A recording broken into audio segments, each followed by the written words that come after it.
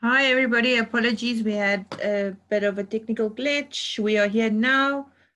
Thank you, Renier. If you can please share your screen. And then you can start as soon as you are ready.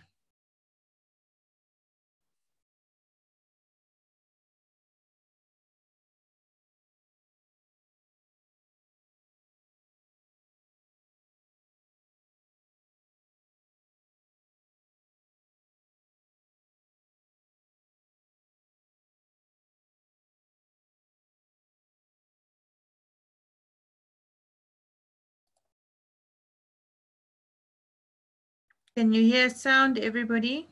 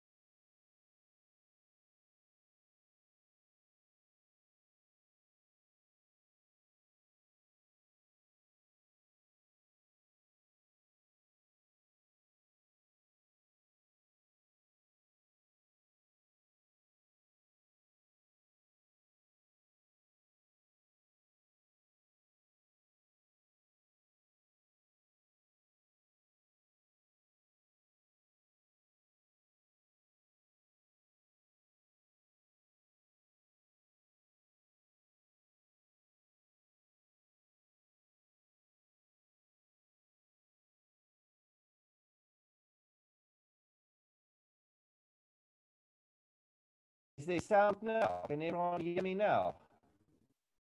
Just type the yes or no. Yes, we can hear you now. Thank you. Apologies. I do apologize. I was busy. My phone was connected to the sound. So, all right. Okay. Kagiso, Mason. Right. You go, boys and girls. Need to quickly get me up to speed. Ma'am is somewhere down there in cyberspace. She cannot connect. So I'm going to do this particular one with you. I hear you are busy with a particular question. Can someone just quickly bring me up to speed so that I can get to that particular question, that we can get going with this one. We are currently a bit behind schedule. Everyone, anyone, Kagiso, Mason, Treslin, you there? Anyone there? Hello, can you hear me? I'm going to unmute you so you can also talk to me. Kagiso, I've unmuted you. Can you hear me? Yes. All right, good. Kagiso, I'm here, sir. bring us up to speed on what she's busy with you at this particular stage. Treslin, you're also unmuted. Mason, I'm also going to unmute you. Right, Mason, you've missed the previous class, so that's fine. Doesn't worry about that. You guys were busy with an exemplar of some sorts. Can you verify that for me? Mason, I've unmuted. Not exactly. Our teacher didn't give us an exemplar. All right, okay. Well, all that I can think of at this stage, would you guys mind if I do some SQL with you? Yes, that's okay. All right, I'm going to do some SQL with you. I'm going to mute you at this stage.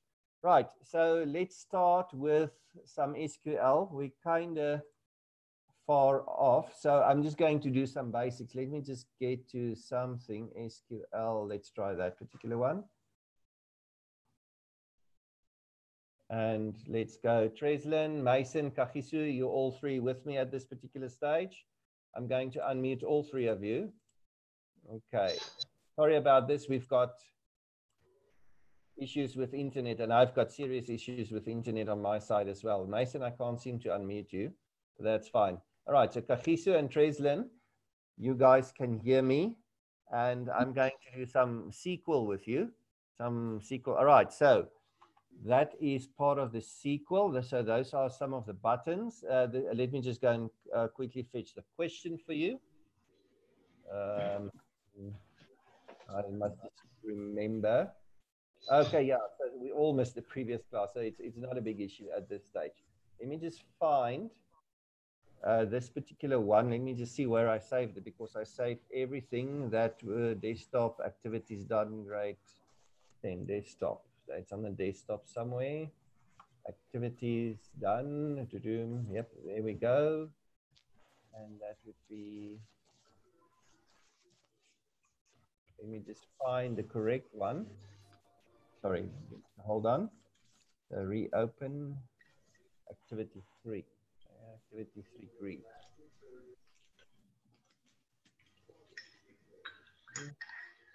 Nope, that's not it. That's not it either. So this is what I did with.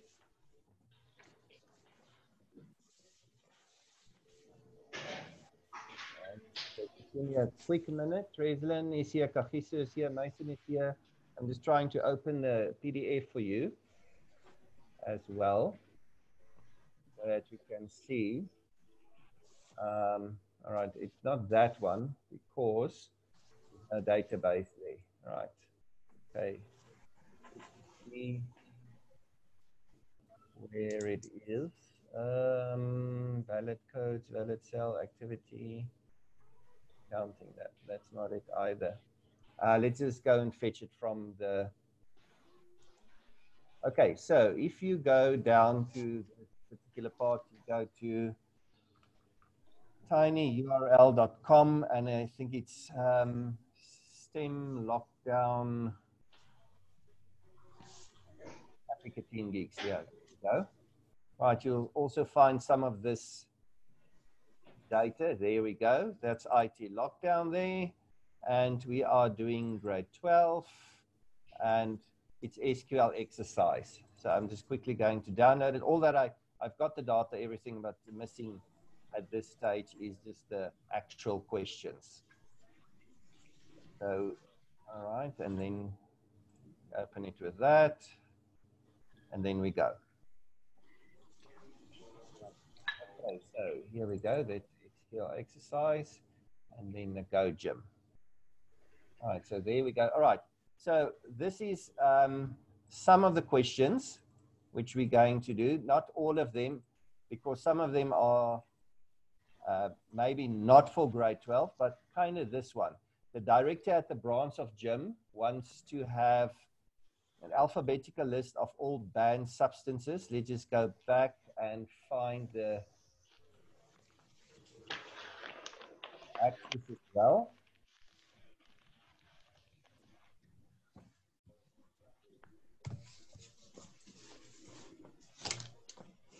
All right, there we go. So there goes the access.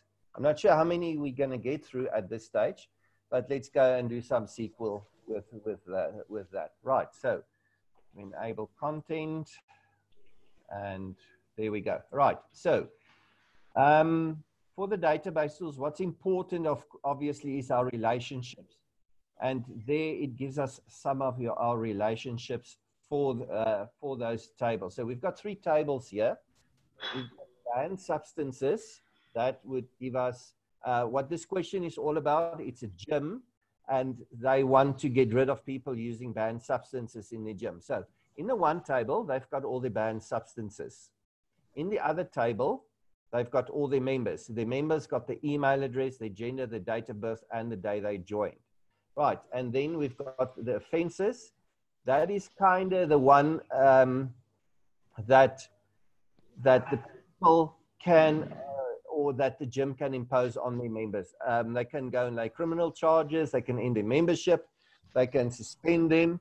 The way the relationship works is as this. Right, so let's take a look. So this is something interesting which you might not have seen before. Everyone with me? Can everyone hear? I'm just going for now. Right.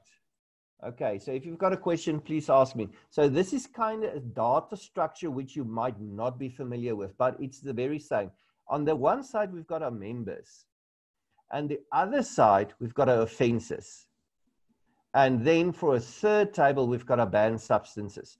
So when a member commits an offense, we're going to, from the one side, going to put down who is the member there.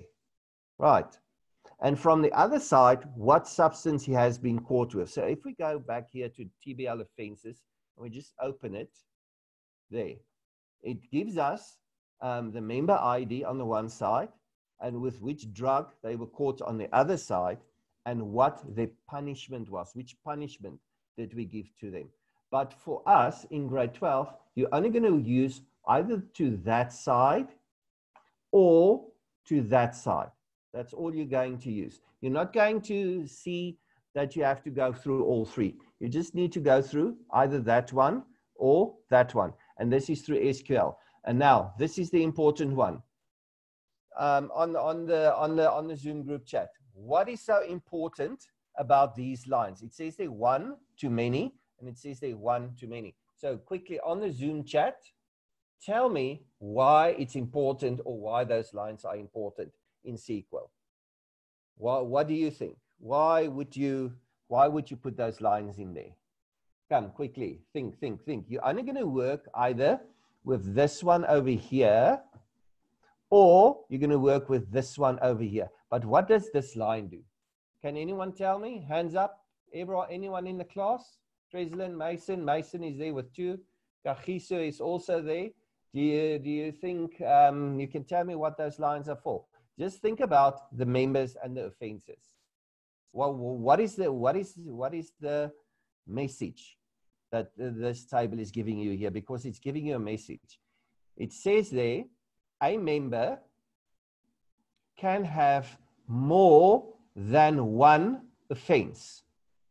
So a member here we can have criminal charges. Here we got a member and we laid criminal charges against this particular member.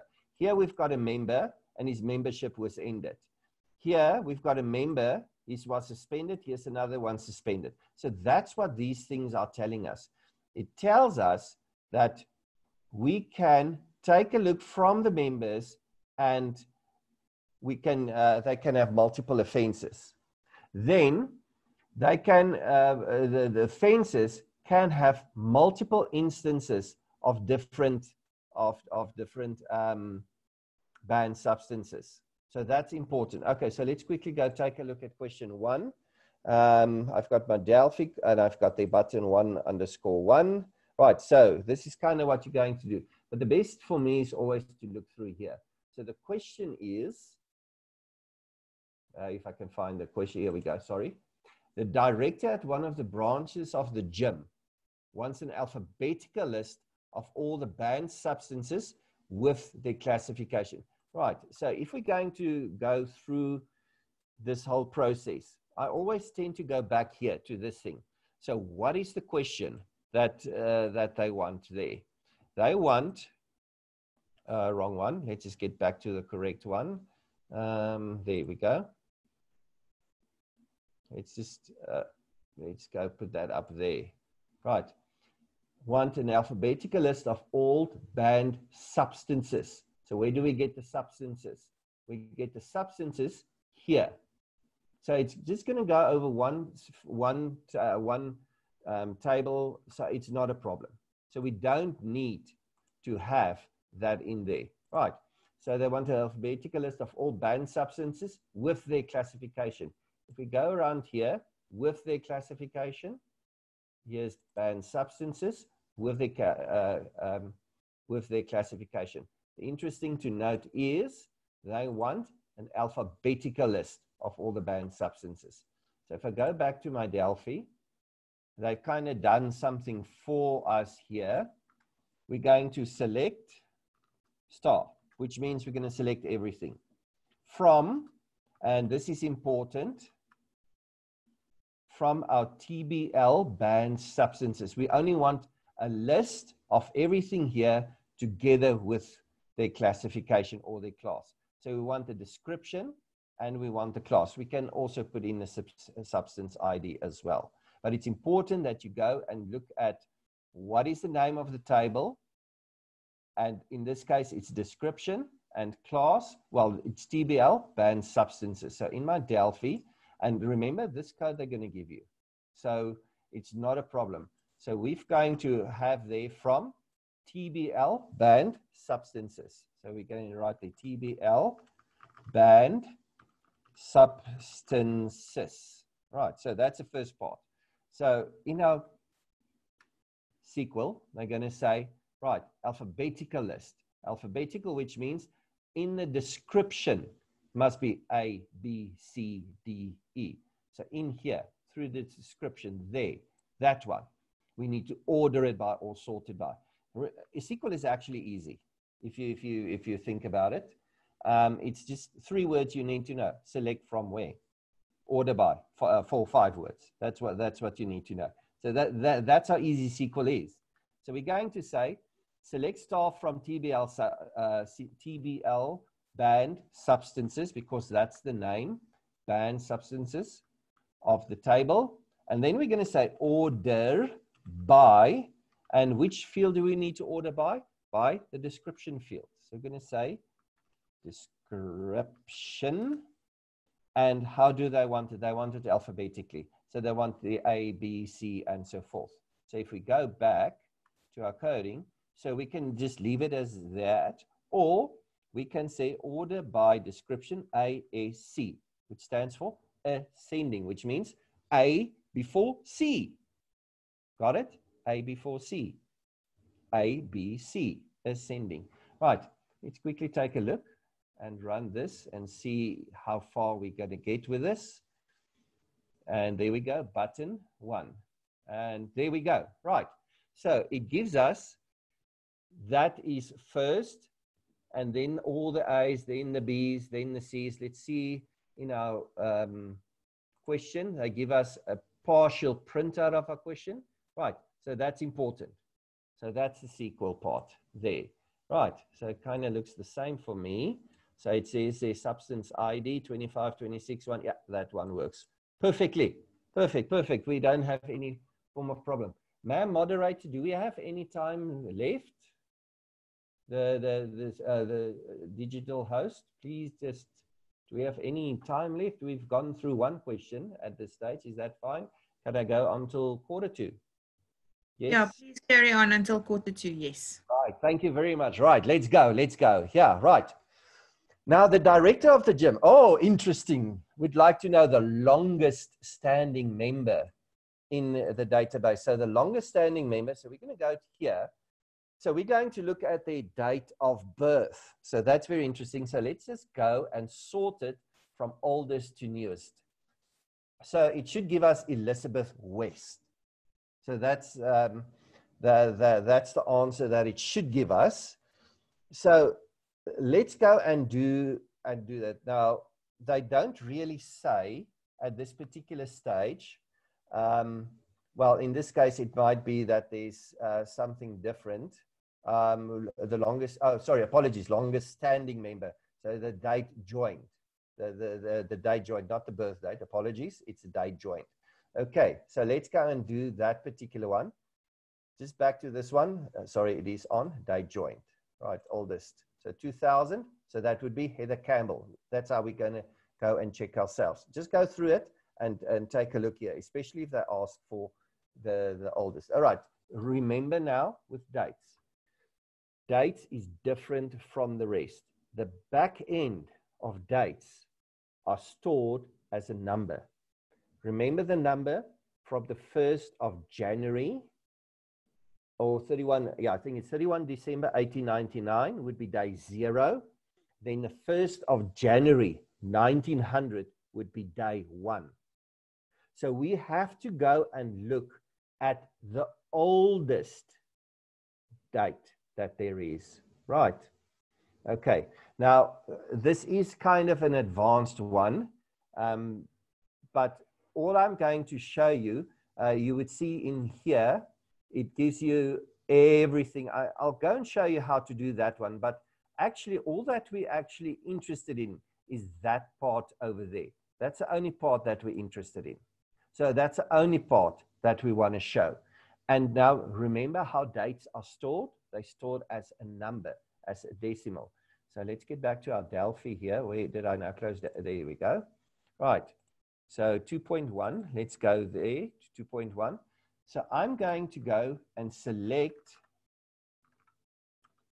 the max, or is it the min now? Because remember now how dates are stored. They're stored as a number from the 1st of January, 1900 is day 1. So the minimum number would then be the oldest. Make sure, think about it this way. I'm just quickly going to run through Excel with you just to show you this particular one. Let's just to show you, just as a quick entry, to show you the dates, how the dates are stored. So that's day 1, day 2, day 3, this is day 4000.